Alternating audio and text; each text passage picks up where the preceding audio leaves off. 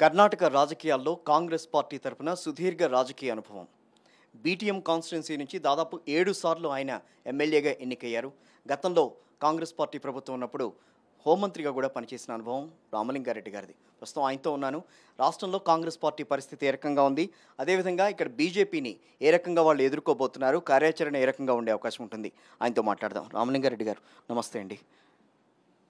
ఈ రోజున కాంగ్రెస్ పార్టీ ఏ రకమైన విధానంతో ముందుకెళ్తోంది ఇప్పుడున్న పరిస్థితుల్లో?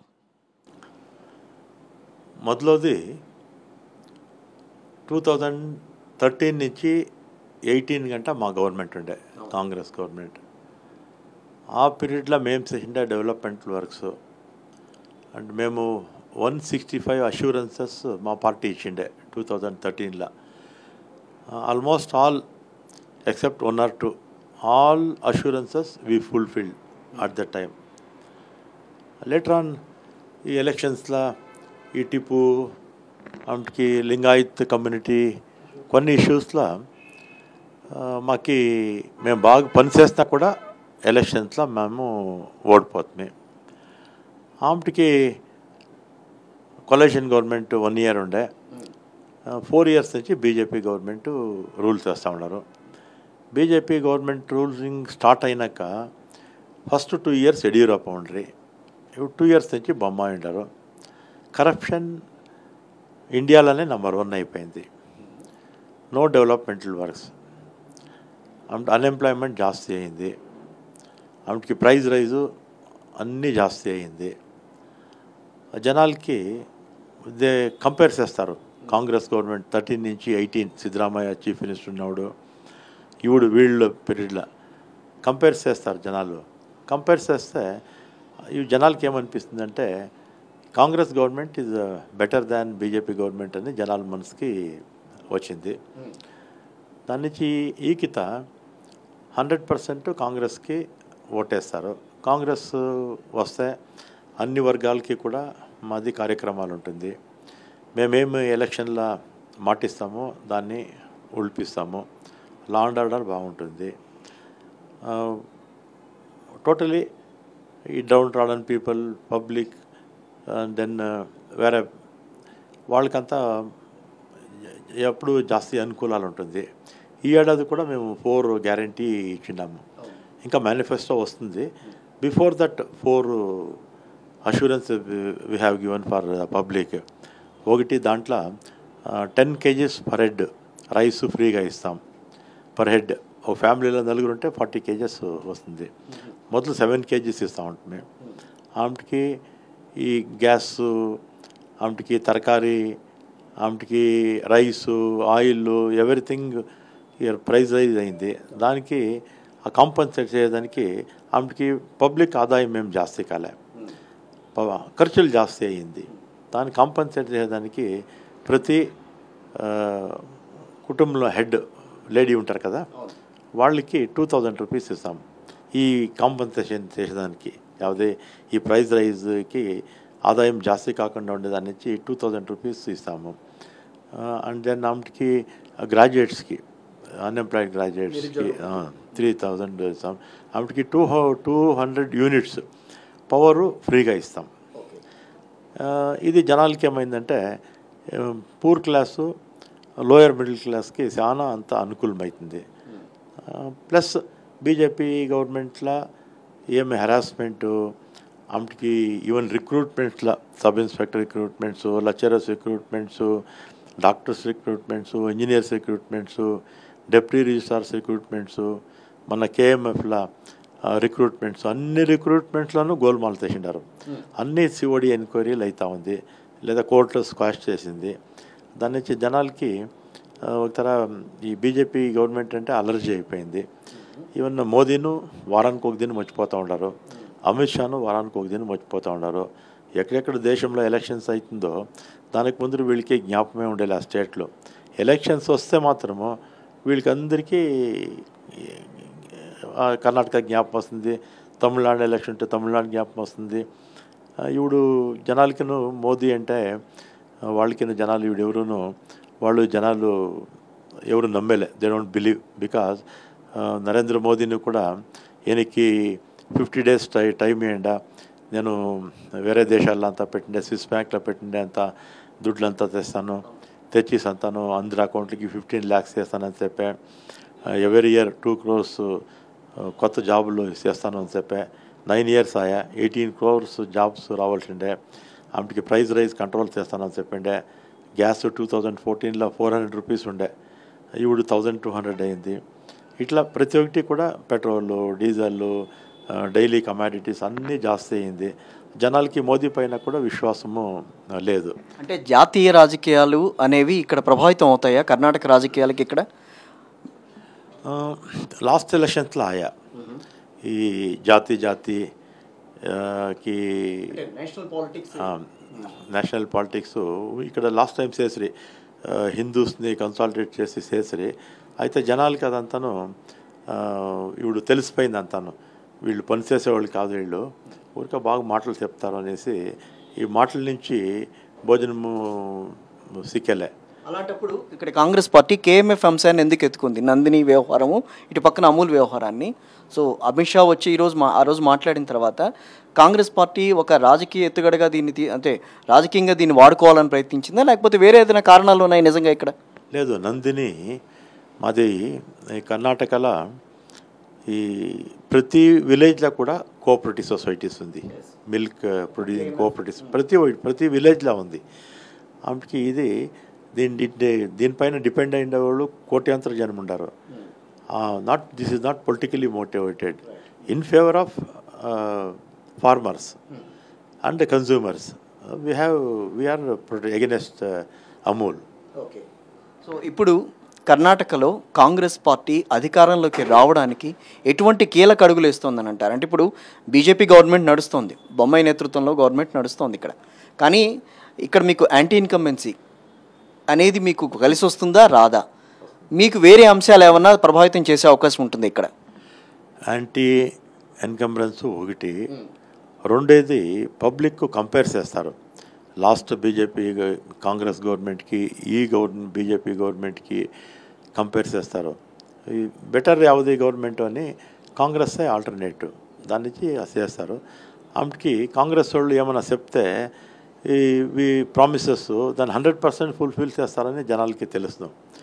బీజేపీ వాళ్ళు 600 అష్యూరెన్సెస్ వాళ్ళు 2018లో ఇచ్చారు. 19కి వాళ్ళు గవర్నమెంట్ ఫార్మేషన్ ఆయా, వాళ్ళు 600లో ఓన్లీ 60 అష్యూరెన్సెస్ వాళ్ళు ఫుల్ఫిల్ చేశారు. దానికి ఆమెకి వాళ్ళు బీజేపీ జనాలు ఏమంటే అంత విపరీతం సుళ్ళు చెప్తారు. అంటే ప్రభుత్వ వ్యతిరేకత ఉంది అసలు ఇక్కడ? ఉంది. ఎలాంటి వ్యతిరేకత కనిపిస్తుంది? ఈ గవర్నమెంట్ అంటే అలర్జీ అయిపోయింది జనాలకి. ఫస్ట్ ఎలక్షన్ పబ్లిక్ డిసైడ్ చేయించున్నారు ఎవరు కోటేయాలని. అయితే 100% ఎలక్షన్ కాస్తా ఉండరు అంతే. ఎలక్షన్ అయితే ఫస్ట్ బీజేపీని పెరిగిపారేస్తారు. అంటే ఇక్కడ కాంగ్రెస్ పార్టీ, మీరు కాంగ్రెస్ పార్టీలో నెంబర్ 2 లీడర్గా కొనసాగుతున్నారు. సో ఇప్పుడు ఏదైతే చీఫ్ మినిస్టరల్ క్యాండిడేట్ అనేది లేకుండా ప్రస్తుతం కాంగ్రెస్ పార్టీ కర్ణాటకలో రాజకీయాలు నడుపుతోంది. సో అది ఎంతవరకు పార్టీకి లాభిస్తుంది? Not only this election, even previous ఎలక్షన్స్లో కూడా మేము ఎవరినైనా చీఫ్ మినిస్టర్ అనేసి మొదలు దాన్ని పేరు పెట్టలే. ఓన్లీ ఆఫ్టర్ ఎలక్షన్స్ మనకి 113 సీట్లు వచ్చినాక హైకమాండ్ ఎమ్మెల్యేస్ ఒపీనియన్ తీసుకొని మొదలు నుంచి అట్లే చేసుకోవచ్చేది. ఈ కితను అట్లే అవుతుంది. అంటే అప్పుడు సిద్ధరామయ్య గారిని ప్రొజెక్ట్ చేసుకుంటూ వచ్చింది కదా కాంగ్రెస్ పార్టీ 2013లో. లేదు, ఆవిడ పరమేశ్వర్ ప్రెసిడెంట్గా ఉండింది. ఆవిడ ఎవరిని project చేసిండలే. Parameshwar was KPCC president, he was opposition leader. Now also he's opposition leader. DK Shivakumar is KPCC president. అప్పుడు చేయలే, ఇప్పుడు చేయలే. ఎలక్షన్స్ అయినాక ఎమ్మెల్యేస్ ఒపీనియన్ తీసుకుంటారు, high command they will take decision. ఇప్పుడు బీజేపీ నుంచి చాలా వలసలు వస్తున్నాయి మీ దాంట్లోకి, అంటే పార్టీలోకి సిట్టింగ్ ఎమ్మెల్యేలు ఉన్నారు, బయట వాళ్ళు కూడా మీ దాంట్లో వచ్చి జాయిన్ అవుతున్నారు. సో మీరు ఎట్లా ఆహ్వానిస్తున్నారు వాళ్ళందరినీ? దానికి ఏదైనా ప్రధాన కారణం ఉందా, లేకపోతే మీరు ఆహ్వానిస్తున్నారా, లేకపోతే వాళ్ళంతటి వాళ్ళే వచ్చి ఇక్కడ జాయిన్ అవుతున్నారా?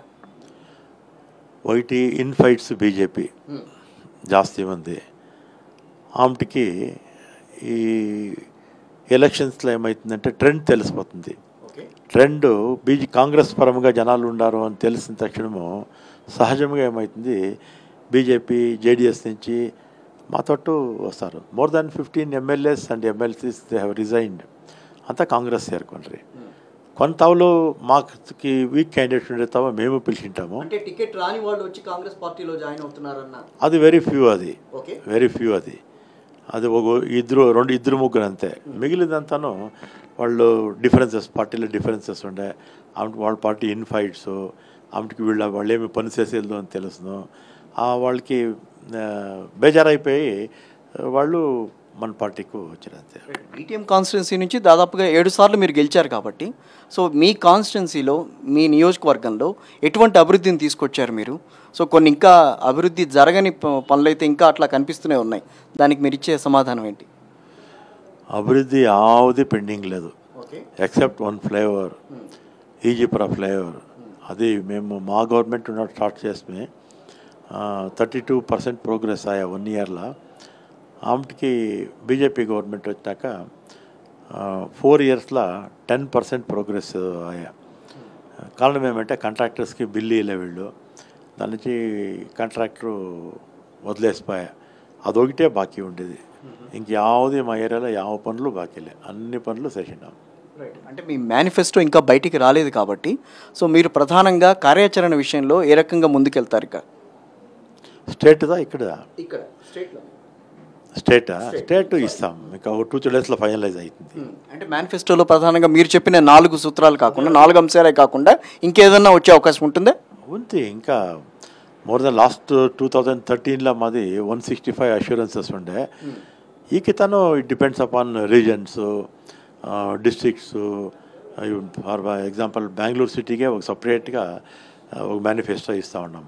Because 1.5 crore peoples are residing in Bengaluru. దానికి బెంగళూరుకే ఒక సపరేట్ మేనిఫెస్టో ఇస్తూ ఉన్నాం. మేనిఫెస్టో పెద్దగా ఉంటుంది. ఓకే, బెంగళూరులో నివసించే తెలుగు వాళ్ళకి మీరు ఎటువంటి భరోసా ఇవ్వగలరు? కాంగ్రెస్ పార్టీ వస్తే మరింతగా అభివృద్ధి చూపిస్తామని చెప్పి. బెంగళూరులో తెలుగును ఉండారు, తెలుగు స్పీకింగు ఉండారు, తమిళియన్స్ ఉండారు, మలయాళీసు, అన్నీ బీహారు, వెస్ట్ బెంగాల్ అంతా కాస్మోపాలిటన్ బెంగళూరు. దాని నుంచి అదర్ దాన్ కన్నడగాస్ వేరే చోటు నుంచి ఎవరు వచ్చి సెటిల్ అయ్యిండారు. ఆమెకి ఇక్కడ ఉండే తెలుగు మాట్లాడే వాళ్ళంతాను 500, 600, 800 ఇయర్స్ నుంచి ఉండారు ఇక్కడంతాను. తమిళియన్స్ మాత్రం 100 to 200 ఇయర్స్ నుంచి వచ్చిండేదంతే. తెలుగు ఈస్ట్ బెంగళూరు తెలుగు జాస్తి ఉంటారు. BTM and then బొమ్మనహಳ್ಳಿ, Bengaluru south తాలూకు, ఆనేకల్ తాలూకు, మహదేవపుర, సివి రామన్న గారు, కేఆర్పుర, ఇదంతా తెలుగు స్పీకింగ్ జాస్తి ఉంది. ఇంకా ఉంది, 50 కాన్స్టిట్యున్సీలు ఉంది. బళ్ళారి అందరూ తెలుగే మాట్లాడతారు. కోలార్లోనూ అంతే, చిక్బళ్ళాపూర్, అట్లా చిత్తూరుగ, తుమ్కూరు డిస్ట్రిక్ట్లో అంతా ఒక 40-50 తాలూక్స్లో తెలుగు స్పీకింగ్ జాస్తి ఉంటారు. సో రేపు రాబోయే రోజుల్లో కాంగ్రెస్ పార్టీ గెలిస్తే కనుక ఈ ఎలక్షన్స్లో నెంబర్ 2గా ఉన్న రామలింగారెడ్డి గారు ముఖ్యమంత్రి పదవికి పోటీ పడతారా? లేదు, పోటీ ఏం లేదు. ఇంకా పాపం ఇద్దరు సీనియర్స్ వాళ్ళే ట్రై చేస్తూ ఉంటారు. వాళ్ళు ఎవరన్నా ఒకరు. కానీ గతంలో మంత్రిగా కూడా, హోమ్ మినిస్టర్గా కూడా మీరు పనిచేశారు కాబట్టి ఆ అనుభవం మీకు ముఖ్యమంత్రిగా చేయడానికి పనికొస్తుంది కాబట్టి మిమ్మల్ని ఎన్నుకుంటే కనుక మీరు రెడీగా ఉంటారా దానికి? లేదు, ఇప్పుడు ఆవిడ 2-3 ప్రముఖులు సీఎం కావాలని ఉండరు కదా. నాకు సీఎం అయ్యే అర్హతలు అన్నీ ఉంది. ఎన్నిక అన్నీ 7-8 పోర్ట్ పోలీసులో పనిచేసింది. దాని నుంచి అయితే నేను కాంపిటీషన్లో లేదు. పార్టీ అధికారం రావాలా అంతే. Only ambition is Congress party should come to power. అంటే కాంగ్రెస్ పార్టీలో జాతీయ రాజకీయాల్లో లుకలుకలు కనిపిస్తూ ఉంటాయి ఎప్పటికప్పుడు. కర్ణాటక పార్టీలో, కర్ణాటక కాంగ్రెస్లో కూడా కొంత అసమ్మతి అయితే కనిపిస్తుంది. సో దాన్ని కాదని బీజేపీకి అవకాశం ఇవ్వకుండా కాంగ్రెస్ పార్టీ తాను ఓన్గా గవర్నమెంట్ ఫామ్ చేసే అవకాశం ఇవాళకి ఎంతవరకు ఉందని అనుకుంటున్నారు? ఈ కిత 100% కాంగ్రెస్ గవర్నమెంట్ ఈ కిత ఇండిపెండెంట్గానే మేము ఫారం చేస్తాం.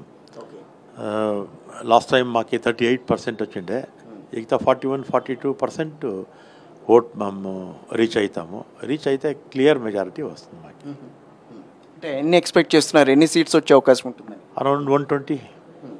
130 దాటుతాము. మా గ్యారంటీ కార్డ్స్ ఉంది కదా, ఆ 4 గ్యారంటీ కార్డ్స్ అది క్లిక్ అయితే ఇంకా జాస్తి అయిపోతుంది. సో మీరు ఎదుర్కొంటున్న సవాళ్ళు ఏంటి ఇప్పుడున్న పరిస్థితుల్లో? ఇప్పుడుండే వీడు కరప్షన్ జాస్తి ఉంది ఈ ప్రజెంట్ గవర్నమెంట్లో. దాన్ని కమ్మి చేయాలి. ఆమెకి అన్ఎంప్లాయ్మెంట్ జాస్తి ఉంది, దాని గురించి యోచన చేయాలా. ప్రైస్ రైజ్ కంట్రోల్ చేయాలా. ఆమెకి ఫార్మర్స్ లా అండ్ ఆర్డర్ ఇంపార్టెంట్గా లా అండ్ ఆర్డర్ సర్లేయడా దాన్ని చేయాలా. ఆమెకి అప్పులు జాస్తి చేసిండారు ఈ గవర్నమెంట్ వచ్చినాక, లోన్స్ అంతా జాస్తి తీసుకుంటారు. అది అంతా అన్ని వర్గాలకి చాలా తొందర అయిపోయింది గవర్నమెంట్ వచ్చినాక. అది ఫార్మర్స్ ఉండొచ్చు, లేబర్స్ ఉండొచ్చు, ఈవెన్ ఆల్ సెక్షన్స్ అన్ని జనాలకి తొందర అయిపోయింది. దాని నుంచి గవర్నమెంట్ వచ్చినా కూడా అట్లీస్ట్ దాన్ని సెటిల్ చేసుకోవడానికి 1 or 2 years కావాల్సింది. అంటే ఇంత రాజకీయ అనుభవం ఉంది కాబట్టి ఫైనల్గా నేను ఒకటి అడుగుతా. 2013, 2018లో కాంగ్రెస్ పార్టీ రూలింగ్ చేసిన తర్వాత అప్పుడున్న అభివృద్ధి తప్పించి 2018 తర్వాత బీజేపీ గవర్నమెంట్లో ఎటువంటి అభివృద్ధి లేదని మీరు గట్టిగా చెప్పగలరా? 100%. మాది డెవలప్మెంట్ ఓరియంటెడ్. కాంగ్రెస్కి మేము డెవలప్మెంట్ చేస్తే మాత్రము మాకి ఓటు సిక్తుంది. ఎలాంటి వేరే ఆల్టర్నేటివ్ మాకేమీ సోర్సెస్ లేదు. బీజేపీ కట్టలేదు, వాళ్ళు పనేసేసేలే వాళ్ళు. ఎలాంటి వాళ్ళు ఓట్లు శ్రీరామ టెంపుల్ కడతామని జనాలకి మైండ్ గేమ్ వేసి ఓటు తీసుకుంటారు. నరేంద్ర మోదీ ఓటు ఇప్పిస్తారు అనేసి దానిపైన ఓటు అడుగుతారు. ఆమెకి ఈ భాషే ఈ జాతీయులకి ఆమెకి ధర్మాలకి జగడాలు తెచ్చిపెట్టి వాళ్ళు ఓట్లు తీసుకుంటారు. మాకు అది ఆవుది లేదు. మాది ఓన్లీ డెవలప్మెంట్, దానిపైనే మేము ఓటు అడగల. దాని నుంచి మా 2013 నుంచి 18 even before that all Congress governments development చేస్తే మేము ఎలక్షన్లో గెలిచిండేది. అంటే ఇప్పటి వరకు మనం చూస్తే కనుక 2024 ఎన్నికలు రాబోతున్నాయి. సో కర్ణాటకలో కనుక కాంగ్రెస్ పార్టీ ముందుకు వస్తే, అంటే అధికారంలోకి వస్తే కనుక, సో అది ఏ రకమైన బూస్ట్ ఇస్తుంది పార్లమెంట్ ఎలక్షన్స్కి? పార్లమెంట్ లాస్ట్ టైము మేము యూజువల్గా ట్రయాంగిల్ ఫైట్ అయితే కాంగ్రెస్కి బెనిఫిట్ ఉంటుంది, జేడిఎస్కి బెనిఫిట్ ఉంటుంది. Last time Congress JDS జొత్లపోతుంది. అది ఓటు ట్రాన్స్ఫర్ కాలే. కాంగ్రెస్ ఓటు జేడిఎస్ పోలే, జేడిఎస్ ఓటు కాంగ్రెస్ పోలే. దాని నుంచి జేడిఎస్కి 1 సీటు, కాంగ్రెస్కి 1, ఒక ఇండిపెండెంట్, 25 బీజేపీ వచ్చాయి. నెక్స్ట్ ట్రయాంగిల్ ఫైట్ అయితే మాకి BJP they don't get not even వాళ్ళు సింగిల్ డిజిట్లో ఉంటారు. డైనాసిటీ గురించి కాంగ్రెస్ పార్టీ ఒక పెద్ద ఒక 34 కాన్స్టిట్యున్సీస్లో ఏ రకమైన డైనాసిటీ నడుస్తుంది, వాళ్ళ కూతుళ్ళకి వాళ్ళకి ఇస్తున్నారని చెప్పి ఒక బయటకు విడుదల చేసింది. సో అంటే కాంగ్రెస్ పార్టీ అనేది గాంధీ ఓరియంటెడ్ పార్టీ, గాంధీ కుటుంబాలకు సంబంధించిన పార్టీ కాబట్టి ఆ పార్టీ ఈ రోజున బీజేపీని ఈ రకంగా విమర్శించడం ఎంతవరకు కరెక్ట్ అని అంటారు? ఇక్కడ ఇది ఇప్పుడు డాక్టర్ కొడుకు డాక్టర్ అవుతాడు, ఇంజనీర్ కొడుకు ఇంజనీర్ అవుతాడు. ఇప్పుడు పొలిటీషియన్స్ కొడుకు పొలిటీషియన్ అయితే తప్పేముంది దాంట్లో. కొనాలి అల్టిమేట్గా జనాలు ఎలక్ట్ చేసేది. పబ్లిక్ వాళ్ళని ఎలక్ట్ చేయకుంటే ఇదే లేదు. ఇప్పుడు బీజేపీలో ఊరికే నరేంద్ర మోదీ చెప్తారు ఏమి కాంగ్రెస్ అపోజిషన్ పార్టీస్ అంతాను కుటుంబ రాజకీయం చేస్తారనేసి. వాళ్ళు బీజేపీలోనే మినిమం 50 ఒకే ఫ్యామిలీ నుంచి 2-3 ఉన్నారు బీజేపీలో. మన కర్ణాటకలోనే 20 ఫ్యామిలీస్ ఉంది అట్లా. అవును. దాని నుంచి నరేంద్ర మోదీ ఆయన చెప్పేది ఒకటి, చేసేది ఒకటి. ఊరికి జనాలకి మిస్గైడ్ చేస్తారు, అంతే మిస్గైడ్ చేస్తారు. ఇప్పుడు 2008లో వైఎస్ఆర్ గారు ఇక్కడికి వచ్చారు, మీ తరపున ఆ రోజున ప్రచారం చేసుకుంటూ వచ్చారు. సో అలాంటి పర్సన్స్ ఈ రోజున కర్ణాటక రాజకీయాల్లో కర్ణాటక కాంగ్రెస్కి అవసరమా? అలాంటి లెగసీ ఉన్న పర్సన్ ఇక్కడ ఎవరన్నా మీరు గమనించారా? అంత 2008లో వచ్చిండే మా కోరమంగళంలోనే వచ్చి స్పీచ్ చేసిపోయిండే. అండ్ అప్పటికి బొమ్మనల్లికి వచ్చిండే. ఇక్కడ మన పార్టీలను వైఎస్ రాజశేఖర రెడ్డికి ఈక్వల్గా మన కాంగ్రెస్ సిద్ధరామయ్య వీళ్ళంతా ఉంటారు. బీజేపీలో యడియూరప్ప ఉండే, ఈవెన్ జేడిఎస్లో దేవేగౌడ వీళ్ళంతా ఉన్నారు. ఫైనల్గా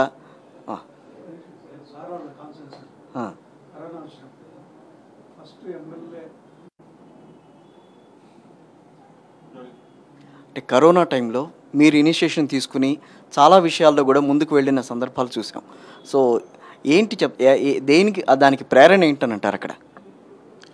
కరోనా అనే ఒకటే కాదు, ఇప్పుడు 2018లో ఫ్లడ్స్ ఆయా మా కర్ణాటకలో. అవుడు అంతే 16 lorries food materials, bedsheets, and then అక్కడ జనాలకి ఏం కావాలన్నా దాన్ని అడుక్కొని అంతనో కూరుకు అంత అనిపించింది. ఈవెన్ 2019లో నార్త్ కర్ణాటక అంతా ఫ్లడ్స్ అయినప్పుడు అవుడు కూడా 18 ట్రక్స్ అనిపించింది. ఆమెకి కరోనా వచ్చినప్పుడు ప్రతిదినము 50,000 పీపుల్స్కి భోజనము రెడీ చేసుకొని పోయి ఎత్తుకొని పోయి ఇస్తాము. మాది 20 కిచెన్స్ ఉండే మాది. ఆమెకి అరౌండ్ 60,000 బ్యాగ్స్ వీళ్ళకి అంతా పబ్లిక్ అంతా ఇస్తుంది, నెసిటీ ఉండే వాళ్ళకి. ఆమెకి ఒక 20 లారీస్ వెజిటేబుల్స్, ఆమెకి ఎవ్రీడే 15,000 లీటర్స్ ఇది మిల్క్. ఈవెన్ నెక్స్ట్ 2021 కరోనాలోనూ అంతే, అవుడు అంతే ఎవ్రీడే 35,000 పాకెట్స్ ఫుడ్ మేము సర్వ్ చేస్తున్నాము. ఆమెకి ఆ ఏడాది 60,000 ఇచ్చేస్తున్నాము. ఆమెకి మా స్కూల్స్ అంతా మా కాన్స్టిట్యున్సీలో ఉండే అన్ని గవర్నమెంట్ స్కూల్స్ ఈ ఢిల్లీలో కేజ్రీవాల్ చేసినారు కదా, ఆయనకన్నా మా స్కూల్స్ అంతా బాగుంది. అన్నీ మన స్టేట్లోనే ఎవరు చేయలే, చేసిండొచ్చు 1 or 2, అయితే ఎంటైర్ కాన్స్టిట్యున్సీలో ఎవరు చేయలే. అంటే ఆంధ్రప్రదేశ్లో చేసిన నాడు నేడు లాగా ఇక్కడ కూడా మీరు అభివృద్ధి చేసుకుంటూ వచ్చారు స్కూల్స్ విషయంలో. స్కూల్స్ మాది అయినాక ఆంధ్రాలో స్టార్ట్ చేసినది. మా స్కూల్స్ ఒక వీడియో అనిపిస్తాను, మీ టీవీలో వేయండి.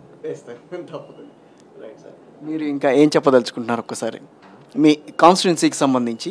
కాన్స్టిట్యున్సీ ఒకటి, కాన్స్టిట్యున్సీలో జనాలకి విశ్వాసం ఉంది. కాన్స్టిట్యున్సీలో మొత్తం 28 నియోజకవర్గాలకి సంబంధించి ఏ రకమైన కార్యాచరణ ఉంటే బాగుంటుందని అనుకుంటున్నారు, ఎలా వెళ్తున్నారు ఆ విషయం?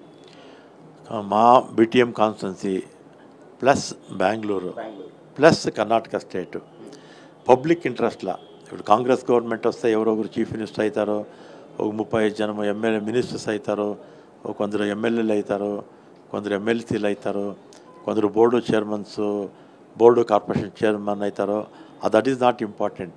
కాంగ్రెస్ గవర్నమెంట్ వస్తే పబ్లిక్కి అనుకూలం అవుతుంది, లా అండ్ ఆర్డర్ బాగుంటుంది, అందరికీనూ అన్ని వర్గాల్ని బాగా తీసుకొని పోతుంది.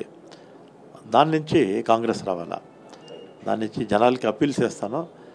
మీకు కరప్షన్ ఫ్రీ గవర్నమెంట్ కావాలన్నా, మంచి లా అండ్ ఆర్డర్ ఉండే గవర్నమెంట్ కావాలన్నా, పబ్లిక్కి రెస్పాన్స్ చేసే అట్లా గవర్నమెంట్ కావాలన్నా, అన్ని వర్గాలకి కార్యక్రమాలు ఇచ్చే గవర్నమెంట్ కావాలంటే మీరు కాంగ్రెస్కి ఓటేయాలని అందరినీ మీ టీవీ ముఖాంతరం అడుక్కుంటారు.